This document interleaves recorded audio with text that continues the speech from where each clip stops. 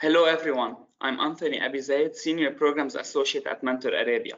I would like to thank you for joining us today. We are pleased to have Professor Mikhail Miovsky with us on today's webinar on quality in school substance use prevention. Mikhail is a professor of clinical psychology, Charles University in Prague, Czech Republic. He graduated from the philosophical faculty of Masaryk University in Brno in 1998. In 2002, he received PhD degree in clinical psychology at Palaki University in Olomouc. He is Vice Dean for Non-Medical Health Studies programs and head Department of Addictology of the First Medical Faculty, Charles University Prague, and General Technical Hospital in Prague. He runs a bachelor, master, and postgraduate PhD addiction study program on Charles University in Prague. Mikhail does research in behavioral science, health psychology, and clinical psychology with special focus on addictions. His dominant interests are prevention and clinical-oriented research and practice, addiction-specific training and education program with special focus on university degree programs, and publishing addiction science. He works and promotes newly established consortium of university with specialized addiction academic degree programs at ISSUP and practice on discussion related to profiling of substance use professionals. In this webinar, we will learn how to understand the key concepts in quality control and quality assurance in school prevention, how to adopt international standards, and what is possible to develop in this area. We will have a Q&A session at the end of the webinar, so please submit your questions in the questions box. Professor Mikhail, you can now start your presentation, please. Great. Thank you, Anthony, and dear ladies and gentlemen, I would like to express my thanks for inviting me and making this opportunity to speak with you and present introduction to quality standards and quality control system. And don't worry, I'm not so big fan of Game of Thrones, but I see some parallels with quality control system and quality standards and the motto of Family Greyjoy from this series, what is that may never die. And sometimes I think and I see that quality control is almost that, and we try to reborn it like a phoenix again and again. And we need to do it, and we have to discuss it, and we need to implement it. But in fact, it's always very difficult in the real world and in our everyday practice. There are many reasons behind it, and one of these reasons is that prevention is still not recognized as a unique field, and the science is not well translated from science and from research to practice.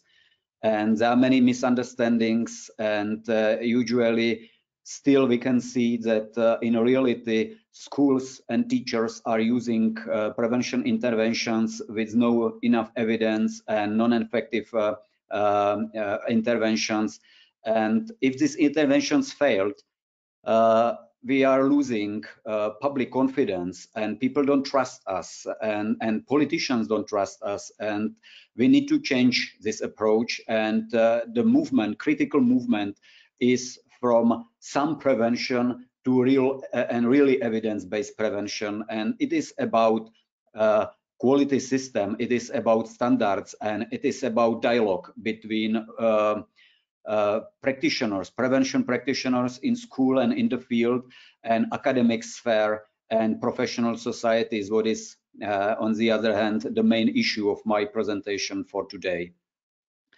As I mentioned, our field, I mean prevention, is not still recognized as a unique field, and sometimes you can find the reactions and opinions of the people that what is it prevention, and can you define it? And sometimes it's not so easy, because there are sometimes public health perspectives, there are mental health perspectives, we have many different point of view, psychological point of view, pedagogical point of view, and it means that it's not so easy. And at the same time, when we are talking about multidisciplinary approach, and everybody speaks about multidisciplinary approach, sometimes it's not so easy how to really implement it, how to make it in real work, in everyday work.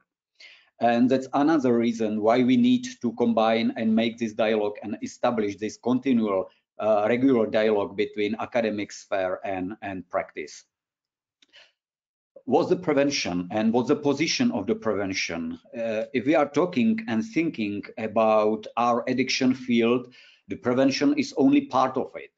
And I think that we need to recognize it and have enough understanding and insight into this position, and what is a really delicate position, because prevention is not so old, and especially prevention, evidence-based prevention is not so old component. And we need to know that at the beginning, where activities related to self-help activities and self-help support and professional services in prevention, in treatment, and including harm reduction or public intervention, doesn't matter what kind of terminological language you use. It's something what is new, what approached our field later than self-help activities. And at the same time, on the right side, you can see the list of another activities, another stakeholders, another perspective in our field. And that is necessary to respect that we are talking about continued dialogue between these three activities, between these three words, and prevention is only part of it.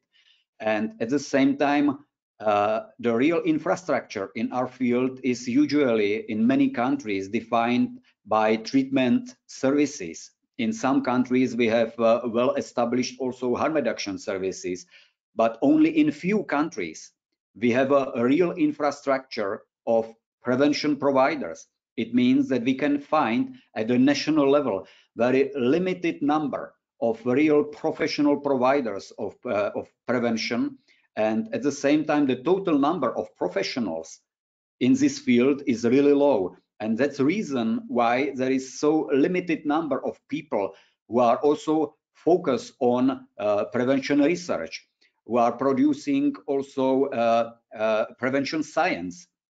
And that's also answer why we have a so limited number of professional societies in prevention and specifically dedicated to prevention, like Society for Prevention Research in United States, or European Society for Prevention Research, USPR, in Europe. And we have some mirrors outside of these two regions, but on the other hand, still we have very limited number of professional societies dedicated specifically to prevention. If you would like to know more about these issues, I mean infrastructure, institutional infrastructure, and how is dialogue works, you can find it in this paper, what is displayed on my ResearchGate profile, and you can find this paper on this profile and download it for free because it's open access platform.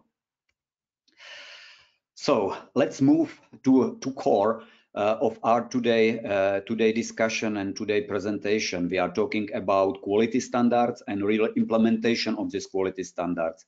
You can find many different international standards, and on this list, what you can see in my presentation is only some of the standards. And of course, very important standards for us are standards from 2015, created and published by UNODC. And in Europe, we have something similar, what we call European Drug Prevention Quality Standards, what was published in 2011, 4 years before. We have also some first examples of national implementations and national quality standards. What is, for instance, a case of the Czech Republic, what I will speak about today. In this table, you can see another standards, and at the same time, on the right side, you can see also language mutations and where it's possible to find these standards. And on the left side, on the opposite side, you can find the responsible body or publisher or responsible organization what leaded the process of creating and publishing of these standards. And Gregor Burkhardt from EMCDDA, from European Monitoring Center, published very interesting overview of these standards, including more details, and you can find it in his paper. So what kind of standards we have and how we can use it? The first point and the first place, we have quality standards for interventions, for prevention methods. These standards are usually defining key parameters of these methods, of these interventions. Another kind of standards are quality of implementation process and providing context. It's about delivery context or process perspective. Another perspective is quality of institutional frame and providers. It means safety rules, institutional aspects, and issues like that. Fourth category is quality of workforce. What is really important, because it's not so easy to say who is prevention professional and who is enough qualified for doing a real and quality and safe prevention with kids. And quality of workforce is very important issue also for today, and I have an example for you how we deal with it. Last but not least is about ethical issues and ethical standards, and it's very important part of the quality and quality perspective in prevention. If you would like to know more about it, I think that monography by Zili Svoboda, Professor Zili Svoboda, was absolutely perfect and wonderful insight into these issues. As I mentioned, you can find many different perspectives in perspective on quality standards, and it's just about how much superficial or deep you want to be. And there is very rich theory behind it, and you can find many different perspectives how to make the sorting system and create some typology for quality standards. And this is example from 2011 created in the context of ICUS project run in Europe under umbrella of EMCDDA and European countries. So my case study for today is very simple, and it is about Czech Republic, what is quite small country in the heart of Europe.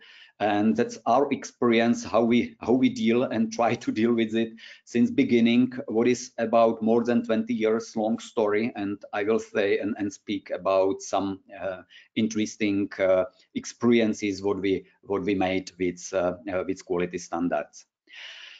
At the beginning, in 90s, we had in our country almost nothing in terms of quality and quality control in prevention. And so that's why I use this motto from Gestalt therapy, what is saying that if you want to call from Chicago, you have to be in Chicago. It means that you need to follow the real need and the real situation in the field.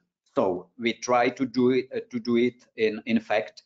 And at the beginning of this process, we created the national assessment with my colleague Pierre van der Kreft from Belgium in 1999, and we created this need assessment and did this need assessment for Czech government and Ministry of Education. And results and in that time were really sad, because we found that there is no framework for school prevention in the Czech Republic, and there is no enough expertise and expertness for supporting and creating something like more sophisticated, and there is zero about quality control. We had a group very active NGOs, and we had a wonderful contributions by NGOs in that time. And I think from today's perspective that without NGO segment, we were not able to do this job. At the same time, we were inspired by a very long tradition of creating quality standards in treatment and rehabilitation in my country. So at the beginning was need assessment, and we tried to develop something, and it was made step by step with the Ministry of Education. And at the same time, we found that there is no joint strategy, like, as I mentioned, quality standards, terminology, examples of good practice, and zero regulation of quality for workforce, and another examples. And I think that it was pretty good challenge to do something like that. And I think that motto, yes, we have a lot of plans, but no experts and conditions on ministry. Okay, let's to do it together, and let's create it hand to hand with professional societies and people from NGOs and other bodies. And it was about first national project, what we did and what was conducted for 3 years. And in the context of this project, we created totally new system, a national system for school prevention in the Czech Republic. I'm using term the system. What does it mean, the system? At the beginning, we created a theoretical frame. What is it, school prevention? What kind of theories are behind school prevention? What we can use for theory in prevention? What kind of interventions we can recognize? And what do we know about these interventions? We created explanatory dictionary for uniting the terminology and our language, because it was not possible to speak with people from different areas, because everybody used different language, different terminology, and we needed to have the same terminology and same language for talking about school prevention. It was at the beginning, and we did it for the Czech national context, of course, in Czech language, because for many people in the field is not so easy to read it in English or another language. We created first quality standards, and you can see dates of publishing of these standards, and first version we had in 2001. And we also created the national system for monitoring of prevention interventions, because we needed and we need to know who is doing what and providing to whom. It means what the context and situation in every single school in Czech Republic. And I will speak about this system later on. We also created a recommendable curricula for Czech schools, what is good, what is enough, what is appropriate for schools and Czech kids as practical interventions, and how to combine these interventions together. And last but not least, we also created the special competency model for quality standards for workforce. We defined what is the minimum qualification for doing and working with kids as a prevention specialist in the Czech Republic. So the first point and first experience was with quality of methods and delivery context. That's first standards and certification process what we created, and I will speak about it briefly. And at the end, I will speak also about the national monitoring system, what we call SEPA, System of Evidence of Prevention Interventions in Addictions. So from this timeline, you can see that it was not so easy and short way. And at the beginning was FARE twinning project, what we used for a national need assessment, as I mentioned before. And this timeline is representing the entire story. And as I mentioned, it's about 22 years long process of development from the beginning, from the need assessment to the final phase. And that's another reason why I used Family Greyjoy from House of Thrones for a subtitle of this presentation, because right now, after more than 20 years, we have very deep crisis of continuity in implementation process of quality standards, and we have many conflicts with ministries and between ministries. And I don't know what will be the end of this situation, but right now I have some times for reflection of this process, and that's the reason that I can speak about with you. and presented what we did, and I have to wait and push on the process what will be the result of this crisis after 20 years of development of these standards and certification process.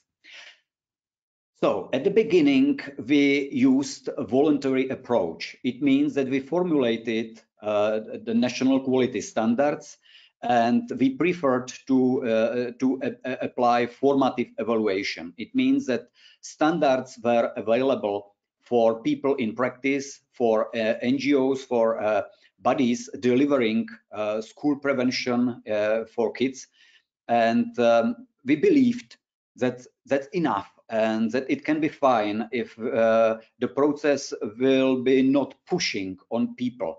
But at the end, since beginning, we have had internal and external explicit question: what is better, formative or normative assessment?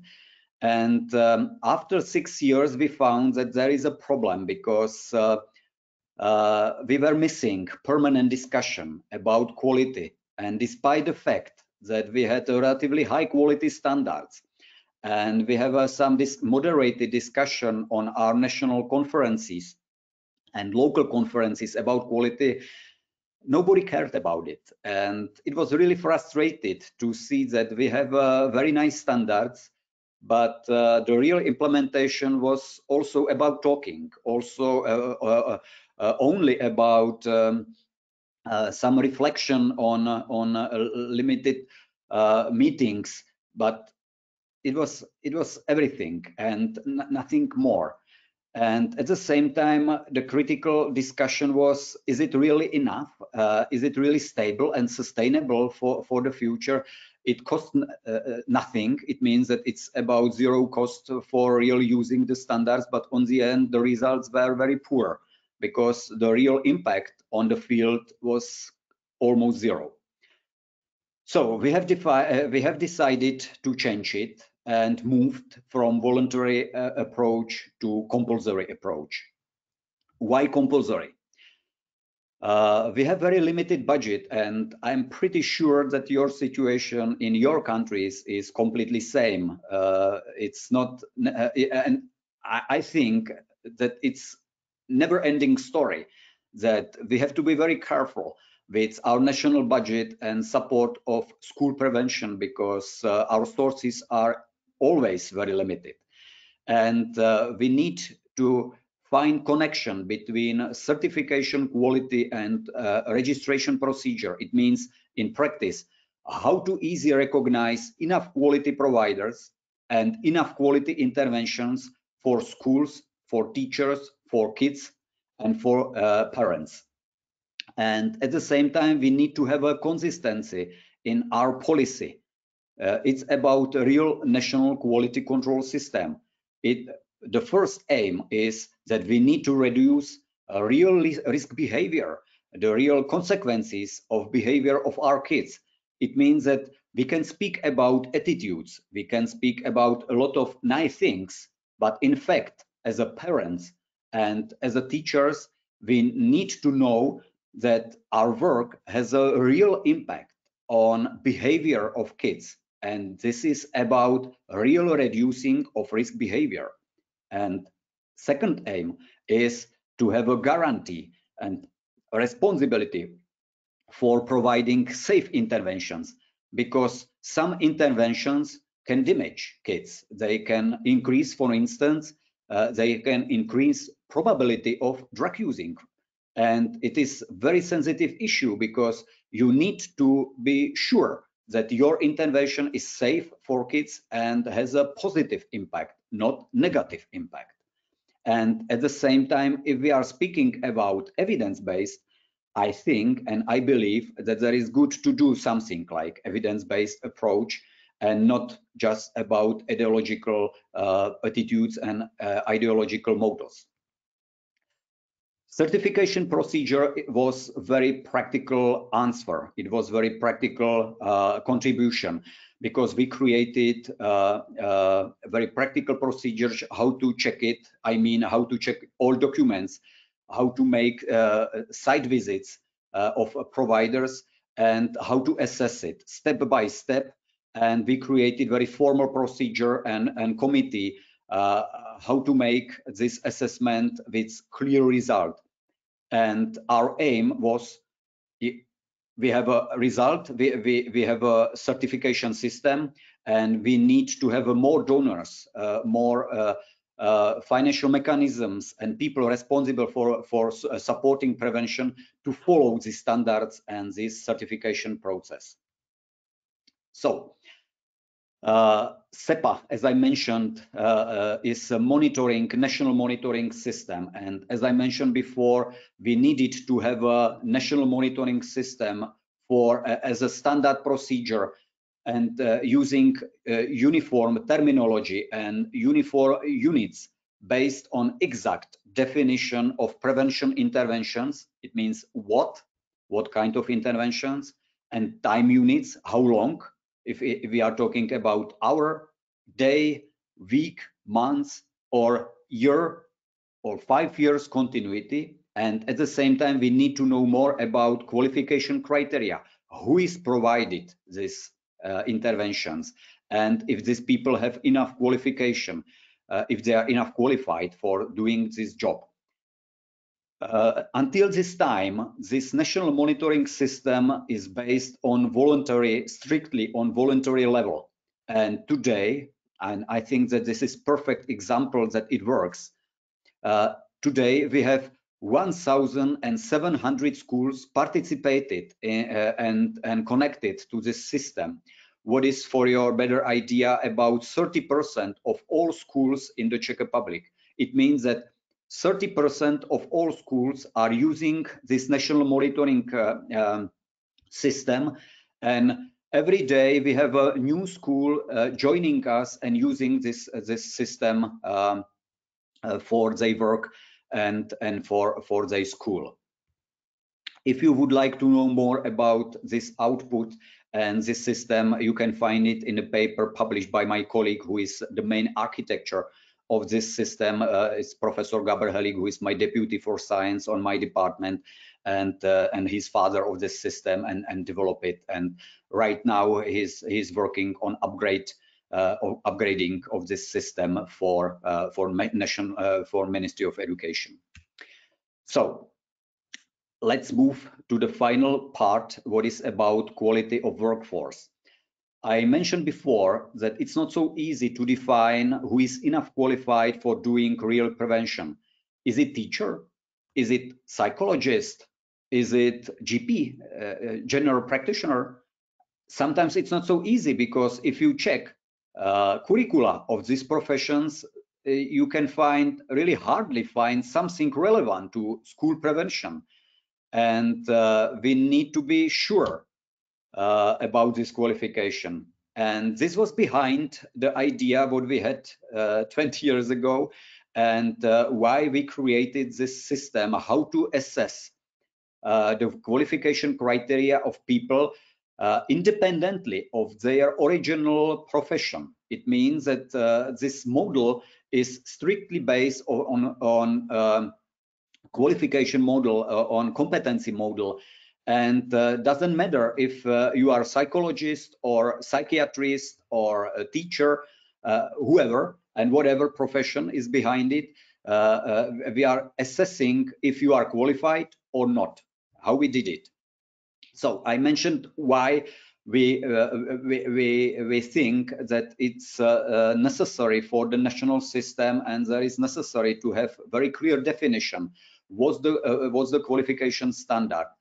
And our motto is very simple: qualified staff means safety for kids and safety for staff.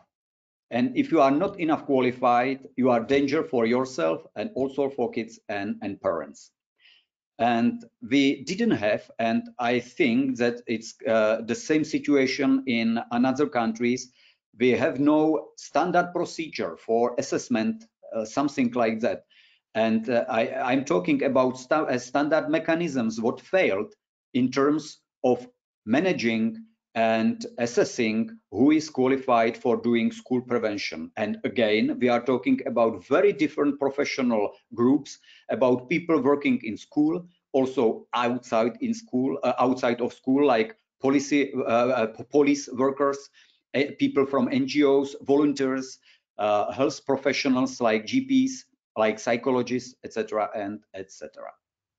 So what we did, we created very simple concept based on competency model, based on knowledge, skills, and competencies. And we were inspired by some first activities in the field, and we tried to define very clearly core criteria and core levels for qualification in school prevention.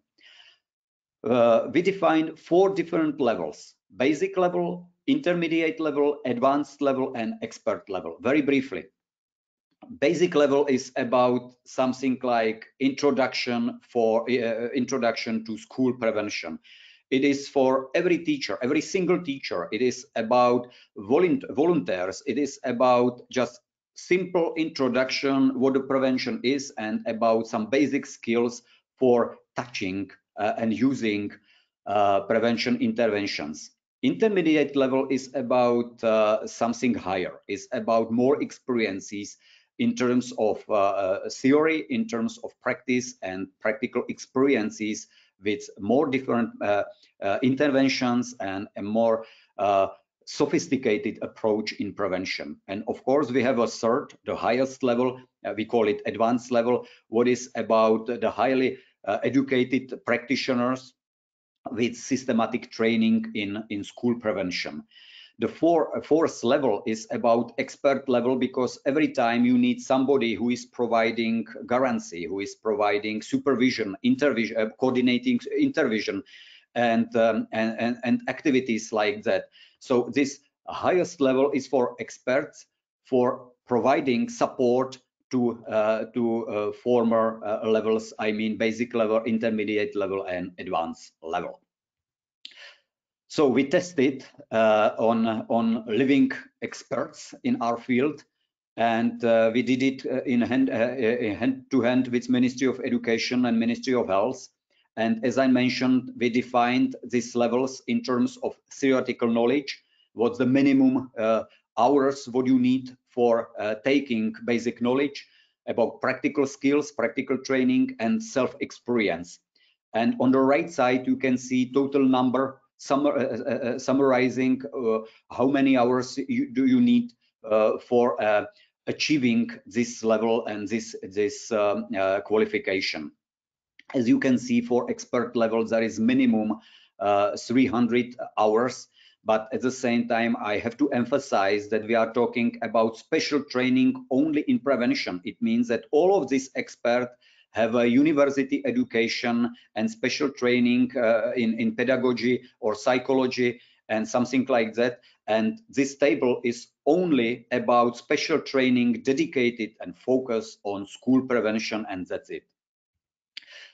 So this is about the content. This is about the way how we test it. It means that you can see the list of our requirements, how we tested people and what they had to follow in terms of achieving the final exam and final qualification. And doesn't matter if these people had and have 20 years of experience and they are psychologists or medical doctors, doesn't matter. All of them need to know and need to follow this procedure, and we try to assess it, and we conducted this evaluation on more than 100 professionals from different professional field.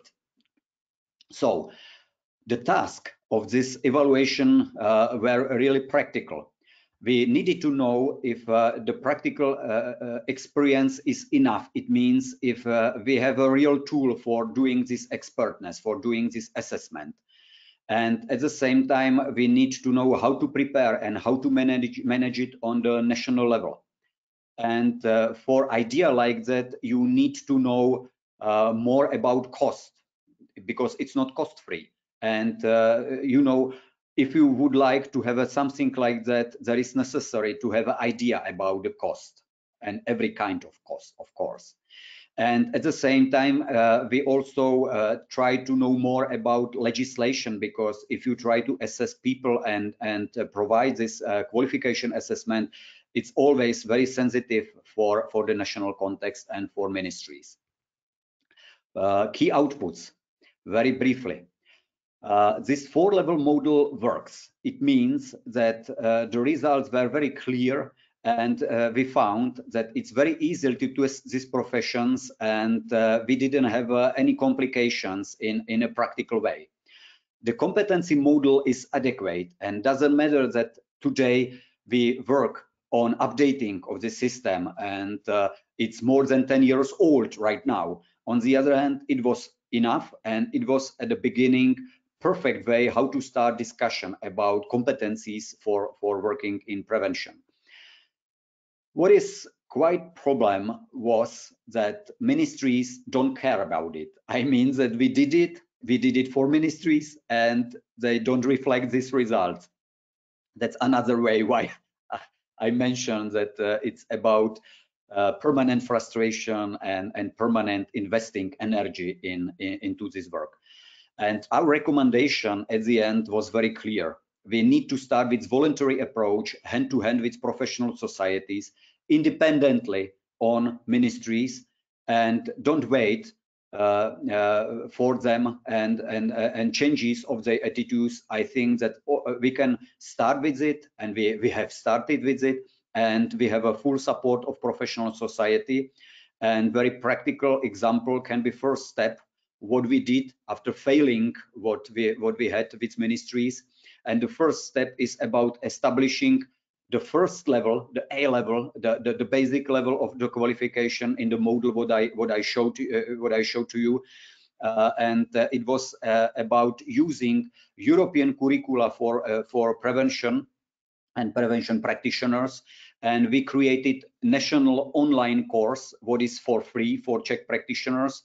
And that was the way how we defined this quality standards. And right now we are promoting this online course, and people are following, and that was my surprise that people like it, and we have very positive feedback from the field, from practitioners, and I see that it makes sense to me, and it's very motivated. So I am at the end of my presentation, and I would like to summarize it. And at the beginning is how to adopt and implement national standards. At the beginning of my presentation, I presented international standards, and these standards are sometimes quite difficult to understand, and that is not so easy to know and to make it and to translate it into the national context. And these standards have to be available at the beginning for people in national language, and I think that it's basic requirement. And in my eyes, and from my point of view, I think that this is the perfect first step to translate international standards and start with national discussion and promoting of international standards and talking about these standards. And I think that this is about creating atmosphere, creating space, and taking attention for this issue. And I think that that's logical to start something with something like that, because the real creating of national standards, it's very difficult process, and it has to follow it. But on the other hand, the first stage should to be translation and reflection of international context. Third stage is about implementation, but real implementation is totally different story, because it's about practical impacts. It's about practical way how to use standards. And there are just few countries with real experiences with implementing of standards, of quality standards. And at the same time, there are many issues, any questions what you need to respond to you need to answer on these questions. For instance, I try to explain why we changed our point of view and moved from voluntary to compulsory level, because, and maybe it can be funny for you, on the other hand, it's not so funny, because money talks always. And if you have a limited sources, you need to link quality with sources, with financial support of providers and high quality interventions. And in such case, you are on a really thin ice. It's about very delicate position, because you are regulating who is receiving this governmental support and who is not receiving this support. And it's always very painful and very frustrated. And by the way, this is the reason why it is so difficult, because if you are cutting off some providers from financial sources, these people are very angry, very aggressive. And you know, I can preventing your question why we have a crisis right now after 20 years of developing something like that at the national level. The answer is very clear. It is about conflicts with lower quality interventions, with lower quality providers, and these providers are behind these conflicts and are behind opening some discussions again and again and about compromising this system and opening new conflict again and again in this process. And as I mentioned, real implementation and compulsory system linking to the governmental support, it is about very hard work and about very dangerous way. Third point is about collaboration between academic sphere, prevention practitioners, and professional societies and governmental bodies.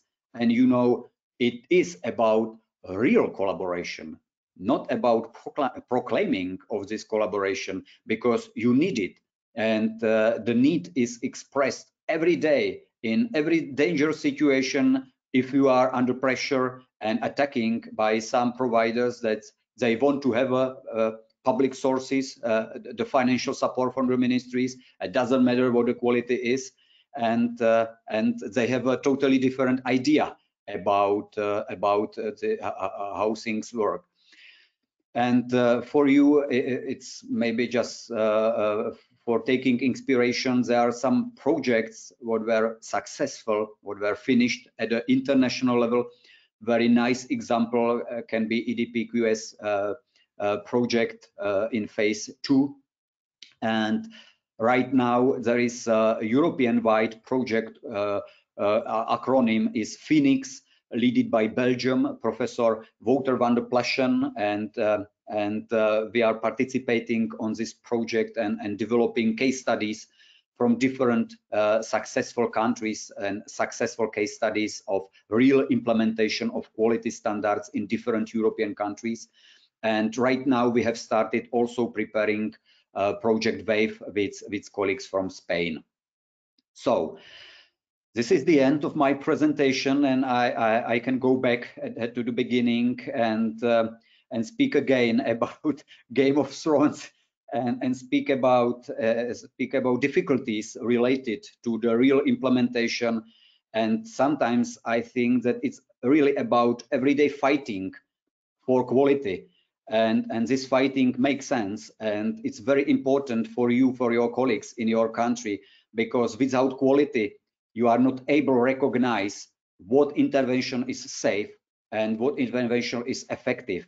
And both requirements are crucial, are fundamental, because you need to be sure that your work is not damaging and has no negative impact on kids, and at the same time you received money for prevention work because of impact, because of changing of behavior of kids in your schools, and not because of talking about prevention and changing something. We need to change behavior. We need to know about the real impact, for instance, if kids are smoking cannabis or not, smoking tobacco or not, drinking regularly or not, and about real reducing and measurable outputs, not about just attitudes. Attitudes are very important, but the real impact and real aim is about real behavior, and real behavior is about real reducing of this negative impacts and negative behavior linked to the substance use disorders. And I published this very simple paper about this everyday fight, and it was about my frustration 10 years ago when we had the first crisis in implementation of our national system. So, you know, 10 years later, I have another crisis in my country, and I still believe that there is necessary to go with and face directly to this fight and pass through and work with your colleagues in your countries and create something like a national control system and quality standards and implement it in reality. So thank you for your attention, and I think that we will have enough space for your questions, and hopefully I was enough understandable what I would like to express and send a message to you about our experience in my country about quality control system and real implementation of this system into the practice in our schools and everyday work with our kids. Thank you. Thank you, Professor Mikhail, for this interesting and fruitful presentation. We received a lot of questions, but I would like to ask them all, but due to the time restriction, I will select some of the questions.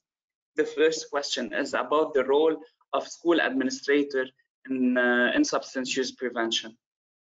Yeah, this is very good example and very good question, because school coordinators in every single school is the crucial pillar of the system.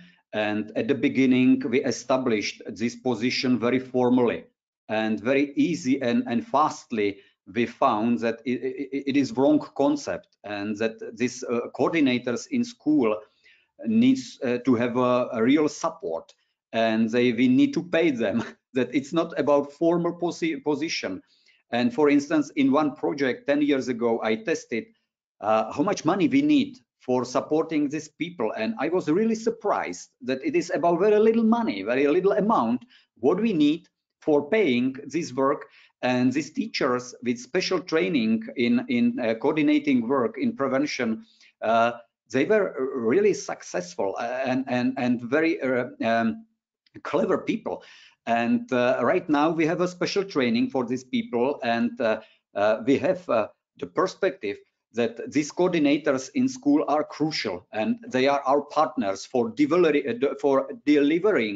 the prevention into the school and for real managing of program. Because, you know, you have a school with 500 or 1,000 kids, and you have a different age groups, you have a different levels of prevention, and you to have somebody with very special training who is able to manage it and create the system for the school. And it's not possible to do it from outside of school. There is necessary to have somebody who is well established, who is recognizable for the school, and it means we are talking about somebody who is in team, insider.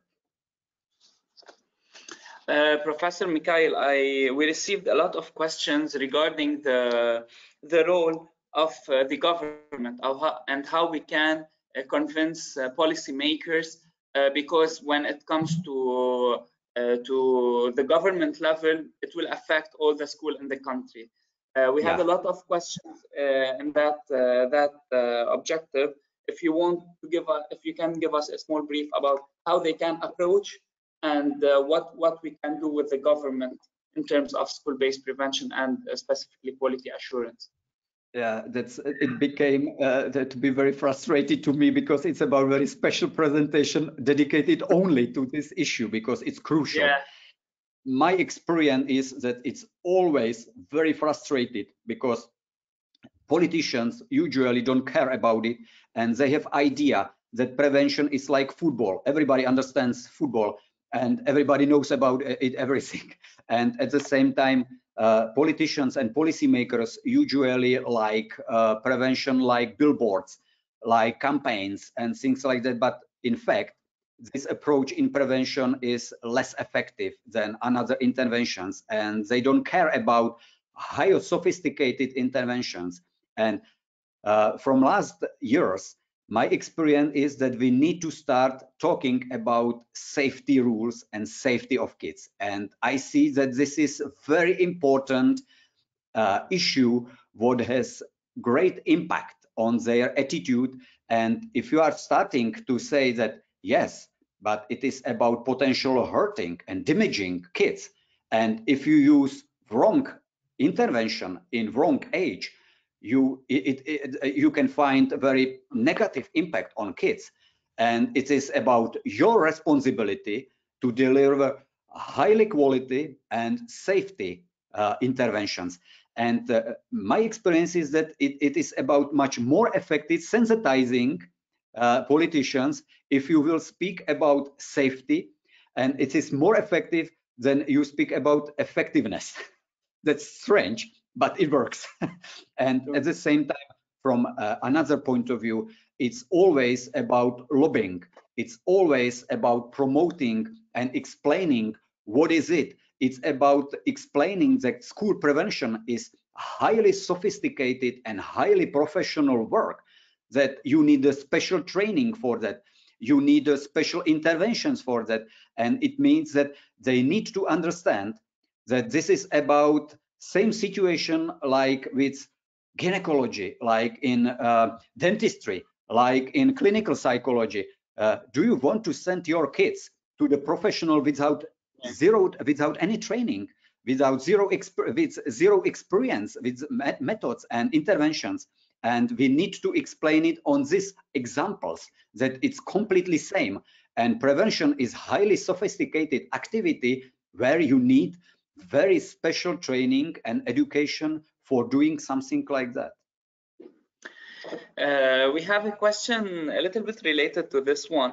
It's about someone who's working with an NGO who's saying, we want to build the capacity of teachers to provide the programs in schools, but regarding how we can secure the quality assurance, can we do it via the teachers themselves, or we should do the intervention by ourselves and the NGO? Perfect question. Both. There is no possible to deliver all kinds of interventions what are appropriate and what are adequate by only insiders, or only outsiders. It means that you need to combine both approaches. For instance, we created a hierarchic model of school interventions, and we are using a very simple sorting system: universal prevention, selective prevention, and indicated prevention. This is sorting system developed and used by European Monitoring Center, EMCDDA, in Lisbon, and you probably know about it very well. And for universal prevention, my point of view is that interventions in this category is perfect if the school is delivering this intervention by teachers. And doesn't matter that you need to train this teacher, you need to support this teacher, you need to supervise this work. On the other hand, teachers are usually enough qualified and perfectly prepared for universal prevention, and there is absolutely enough to provide only specific training for specific methods. But for selective prevention and indicated prevention, that's different story, because it's so highly sophisticated and you are so close with kids in terms of using your interventions, your tools, and in terms of your relationship, in terms of intimacy of working with kids. And for these methods, for these interventions in the category of selected and indicated prevention, you need to have a much higher and much better training than only basic pedagogical training and something like that. And it means that we try to do border or edge between universal prevention and push on schools for delivering universal prevention by teachers and workers inside of school, and split it. And the second part, represented by selective and indicated prevention, we push on schools to invite people from outside. And our responsibility is to push on the system for guarantee that these people from NGOs and from some another services outside of school have a real qualification and enough quality qualification for doing this special job for school. And that's our approach, and we try to mix it together. And I really believe that this is about the best way how to provide all kind of prevention to the kids. Professor Mikhail, our last question regarding how we can adapt. It's someone also from an NGO. How we can adapt an international standards regarding school-based prevention as the NGO, the entity itself. Yeah, that's pretty difficult, because the real adaptation is not about simple translation. And simple translation can produce a lot of misunderstandings, because in every country we have a different terminology and different theoretical background and different atmosphere and terminological traditions. And real adaptation is about inviting people from different sectors, for instance, from NGOs, from schools, from ministries, and for academic sphere, for instance. And you need to create team of people for doing this real adaptation, because sometimes some criteria and some requirements can be really questionable if they are adequate for your local culture and an economical context. And for instance, we have in Europe, we have many countries where some criteria are not adaptable and are we cannot use it, simply cannot use it. And it means that you need to have a discussion about every single criteria, and it's about quite difficult process in focus groups and methods like that, where you can find the best translation and the best reflection how to translate this requirement, particular requirement, and at the same time, if it is adequate, and how to make it real, how to make it understandable for your national context and for your colleagues. And sometimes we are adding, for instance, some explanations and additional information about some criteria, because it's necessary, because some criteria are not understandable for our colleagues. And it means that it's not so easy, and it's not simple translation from English or Russia or German language into the another language. It's about a very difficult and delicate work, expertness work. Thank you for this answer, because a lot of time when we want to adapt international standards or any program that evidence-based program or any program coming for outside the country, for us, for the local NGOs or for regional NGOs, it's a little bit challenging, because sometimes you thought that you have to take it by words. And by your answer, you showed us that no, we have to do focus group. We have to understand the general idea. We have to adapt it to our local context, and otherwise we will not be able to implement it. Yeah, that's the reason why I was so pushing to collaboration and establishing this collaboration, because, for instance, for me, it was not possible to do it without NGOs. But on the other hand, the NGOs have no position, usually have no position for taking leadership in this process.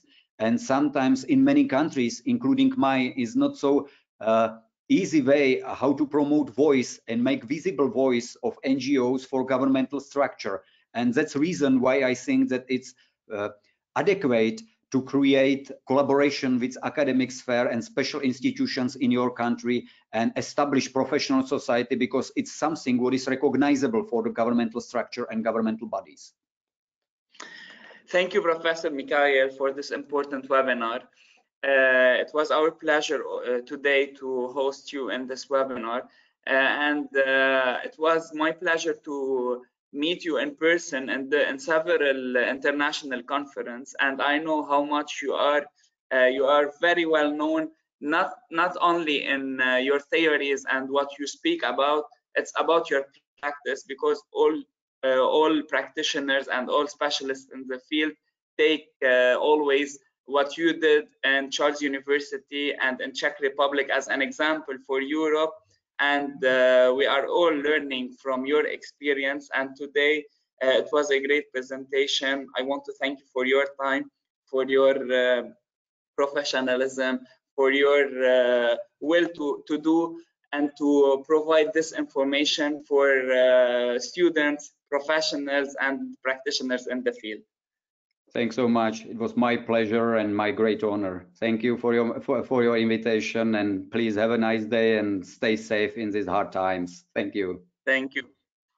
Thank you, Professor Mikhail. For our professional in drug use prevention field in Lebanon, please apply for free membership on ISSUP website to stay updated with the latest information, and follow us on Twitter, LinkedIn, and Facebook to learn about our future activities. Thank you and have a great afternoon. Thank you, Doc.